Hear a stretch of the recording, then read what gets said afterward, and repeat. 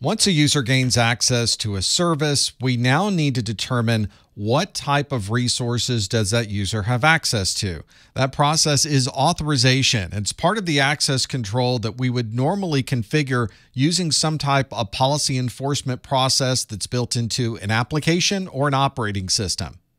Of course, prior to configuring this policy enforcement, we need to go through some process to determine who gains access and what type of access they get. This would be part of our policy definition, and it's something that we can use to then assign any type of enforcement process. And there are many different ways to configure access control in an application or an operating system, and you'll find that different businesses and different applications have different requirements on how that access is provided. If you work for a highly secure organization or some type of government, then you may be using Mandatory Access Control or MAC. This requires you to configure separate security clearance levels and then associate objects in the operating system with one of those security levels.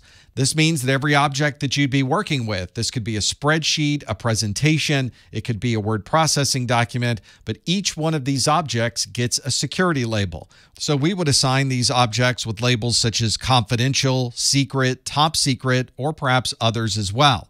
This means that we would assign a user with a minimum type of access. The administrator configures a particular user to have a particular access. For example, we could assign a user with secret access. The users don't get to change this type of access. This is an access that is defined by the administrators of the site.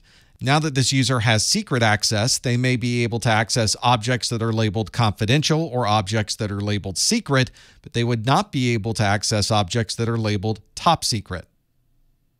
If you're a user of Microsoft Windows, then you may be familiar with the Discretionary Access Control, or DAC. This means that you would create an object, and you, as the owner of that object, would assign rights and permissions to it. So you may create a spreadsheet, and then in that spreadsheet, you might decide that an individual or particular group in the organization has access to the spreadsheet, and that access may allow them to modify that spreadsheet.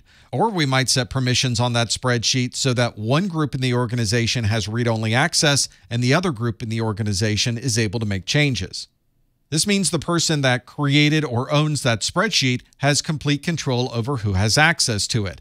And although that does provide a lot of flexibility for access control, it requires the owner to be responsible for the security of that device.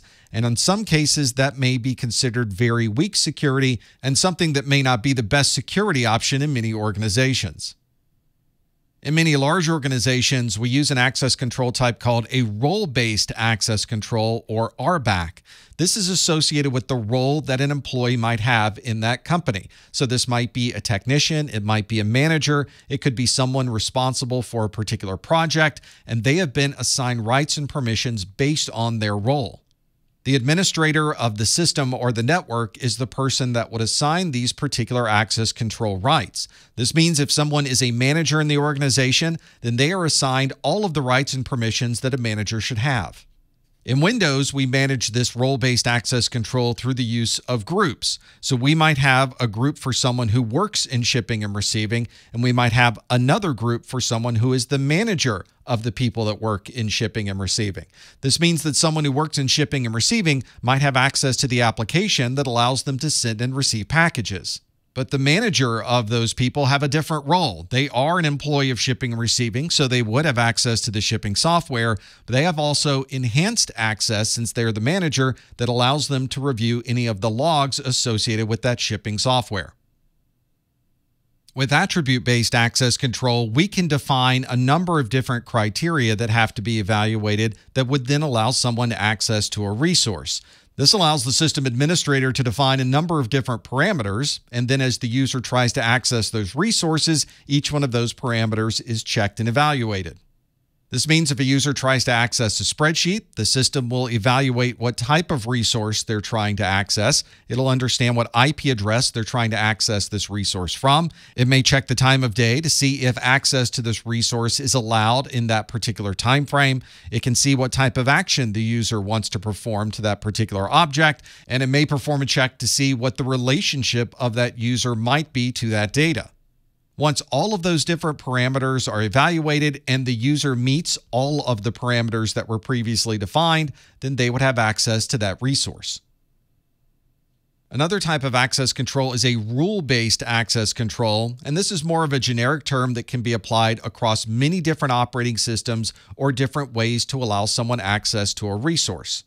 With rule-based access control, the system administrator is setting the rules. The users do not get to define whether someone might have access to a particular object or not. The rule is generally associated with the object that they're trying to access. So if somebody's trying to gain access to a network, then the rules are going to be associated with that particular network. Or if someone needs access to a spreadsheet, the rules are specific to that particular spreadsheet. For example, if someone's trying to log into a lab, there might be a rule-based access control based on the time of day. So they would only be able to access those resources between 8 a.m. and 5 p.m. Or perhaps there is a web form that someone's trying to fill out, but they're only able to see and complete that form if they happen to be using a specific type of browser. There's also a great deal of access control built into the operating systems that we use every day. When we're storing files, we need to have some way to define who would have access to that file that's stored on our system.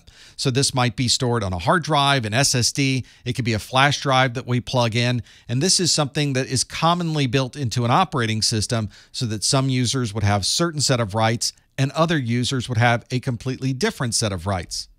Generically, we refer to this as an access control list, but you may find that in Windows, it's a list of user rights or a list of groups, and then you're assigning permissions to those users or groups. This can be something that is centrally managed through group policy on a Windows network, or it may be that the owner of the object has control to make those changes themselves in the file system of the OS. And in the case of NTFS that is used by Microsoft Windows, we can have the file system perform additional security such as encryption and decryption as part of the file system itself. We don't have to install any additional software or have additional plugins. It is simply built into the operating system that we're using. One of the challenges we have with cloud-based systems is that people can access our resources from anywhere in the world, and we may have these resources changing and moving all the time. So we need a type of access control that is up to date with these more modern ways to access our resources in the cloud. To be able to do that, we use conditional access. This allows us to set certain conditions. We may check to see whether someone is an employee or whether they're part of a third-party organization. We might also check what location they happen to be located in or what type of application they're trying to access.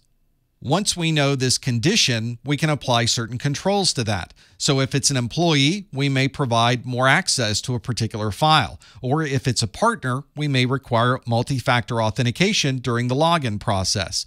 Or if this is an employee, they happen to be in a different country, they may have a different type of access to that file. Many cloud services include this type of conditional access as part of their system. And if you're the system administrator, you can build some very complex access rules so that you can customize exactly the type of security you would like to have over your data. So far, we've talked about how users have access to applications and data, but we also have to be concerned about how administrators have access to applications, data, and the underlying operating system. To be able to manage this process, we use Privileged Access Management, or PAM. This is a centralized way to be able to handle elevated access to system resources. And if you are in a large organization with many different administrators, you may want to consider using Privileged Access Management. If you're using this type of access control, then administrators to a system don't automatically have administrator rights. They would need to access a centralized digital vault, and then that privileged access is then checked out to them to be able to use. These privileges only last for a certain amount of time, and then they're revoked by the system. This gives us much more control over what someone with administrator access may be allowed to do. They first have a centralized password management function so that if you do need to change the administration passwords, you can do that in one central place. There's also the advantage of being able to automate services that need administrator access, and we can do that by using this privileged access management. This would then allow us to manage this administrator access for each individual administrator on the system, and then we can log and audit for anyone who may be assigned these particular administrative rights.